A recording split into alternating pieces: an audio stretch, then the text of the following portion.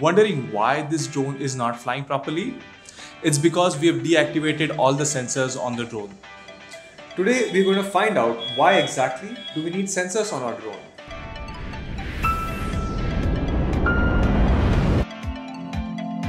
Hi, I'm Prasanna And I'm Apurva. and we are from Drona Aviation. Prasanna, why does a drone require sensors? In fact, why does anything require a sensor? What do sensors really do? Patience. So basically there are three kinds of systems: stable, unstable and a neutrally stable system. All the systems around you fall under one of these categories.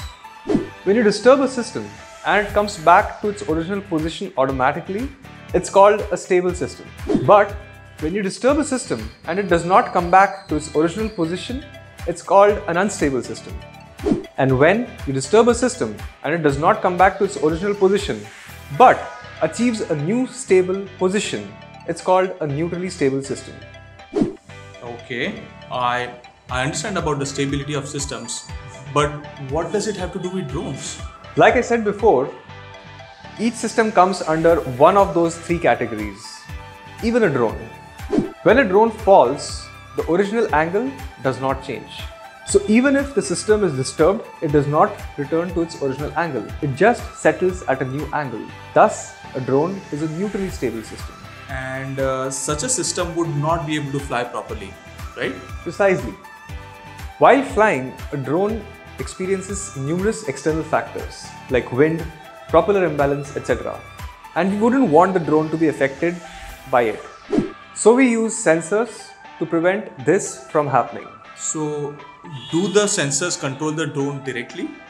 No, not by themselves. Let's take an example to understand this. Imagine a drone hovering like this. The sensors are continuously monitoring data, which eventually helps us estimate the drone's current angle. Now, for some reason, let's say that the drone gets tilted a bit. The sensors will register this new angle and the drone will come to know that it has tilted. The control system of the drone will compensate for this tilt and get the drone back to its original angle. Right. The closed loop system. Didn't we study about it? We all did. Sensors provide the feedback and this feedback is used to improve the output of the system. The easiest example of that would be an air conditioner. Say you set the temperature of your AC to 20 degrees centigrade. The sensor in the AC will continuously monitor the temperature and try to keep it at 20 degrees centigrade. When the temperature goes below 20, the AC will heat it up a bit. When the temperature goes above 20, the AC will cool it down a bit. In absence of a sensor, the AC just wouldn't know what to do. And that is the importance of a sensor.